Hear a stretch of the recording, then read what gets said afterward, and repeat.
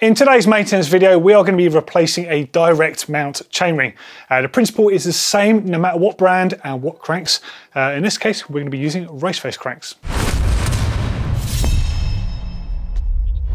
Okay, so a little bit about chainrings themselves and the way that you fit them onto the cranks. In this case, it's like for like. The one on here actually just got damaged in the crash, so we're literally replacing it with an identical one.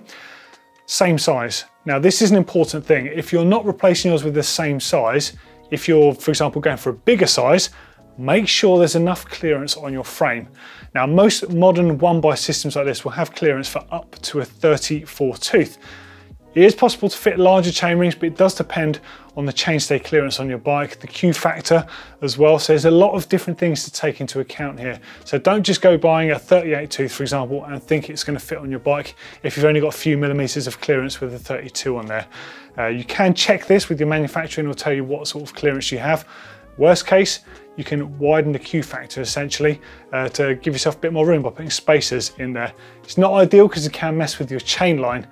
Now your chain line, essentially you want to have the chain ring lining up with the center of the cassette. That gives you optimal chain line, so the chain only has to stretch a certain amount in both directions. It's kind of equal. If it's too biased to the outside, okay, so it's going to feel nice in the larger gears, but your chain's really going to be stretching across the block at the back, and that's not ideal. So do take into account your chain line and the chain ring size. Now firstly, you're going to need a specific tool.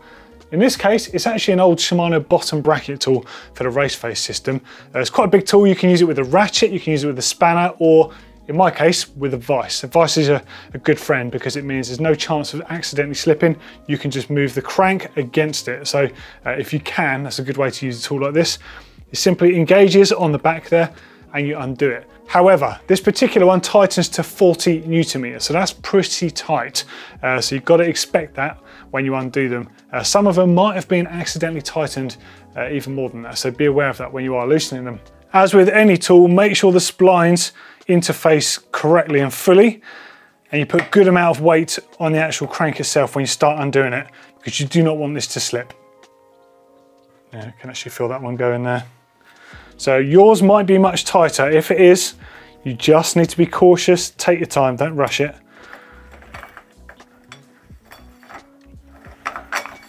And hopefully, there we go. Crank comes straight off in this case, and there is our chainring. Now on the race face chainrings, you can actually mount them in any orientation, but with other brands, you can actually only orientate them in a single position. So it does make things a bit easier, but still you want to double check if there is an orientation that it should be sat in. It's a really good idea to make sure that you clean all this sort of, the old sort of dried on mud and grime from the back of the crank here, and the same with the lock ring. Treat that to a bit of fresh grease just on the threads there, and make sure when you put the actual chainring on, it has a good clean fit. If you get any grime on the inside here, that's where creaking can develop. So it's up to you at this point, clean and a nice good installation. So a small amount of grease just on the threads. Don't forget, as you tighten this, it will carry that grease around, so you don't need to go crazy. And then I'm going to put that back on the tool. I'm actually going to put a tiny bit of grease just on the interface here. Now this grease is carbon safe. If, like on Blake's bike here, you have carbon cranks, make sure you have a carbon safe grease in your collection. If in doubt, head to the website of the particular brand of grease you've got if you need to check that. You don't want an aggressive grease that can damage the surface of your carbon fibre.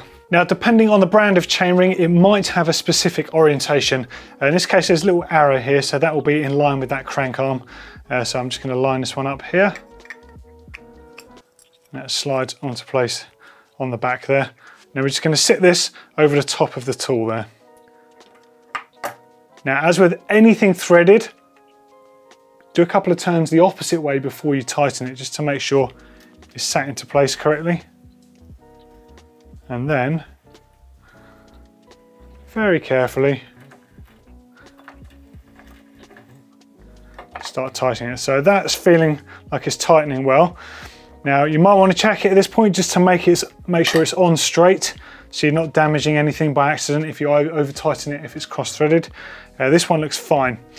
Now on the back here, it does tell you you should use 40 Newton meters of torque to tighten this with a torque wrench. Now, some people don't have torque wrenches, so you're going to have to use common sense here, but that is very tight. So I would recommend tightening that securely. I'm actually going to use a torque wrench here just to demonstrate the fact it is a safety item, so it is recommended, if you can, to look at one. So first up, we're going to get our torque wrench and we're going to dial it into 40 Newton meters. Now, in an ideal world, you would have your crank arm in some soft closed jaws, but I'm choosing not to with this carbon crank here. So I'm just going to be very careful in how I do this, just to make sure that I've got enough torque on this. So I have actually tightened it. I just want to check that it's about right. And you'll know when you're at the correct torque setting because the torque wrench won't let you go any harder. It will click like this. Okay, so we have our fresh chainring remounted back onto the raised face crank there. I've checked it to 40 Newton meters, so I did tighten up in the vise, but just checked it with the tool there just to make sure it was safe. And now we're good to sort of reverse that process and start getting the cranks back on the bike again.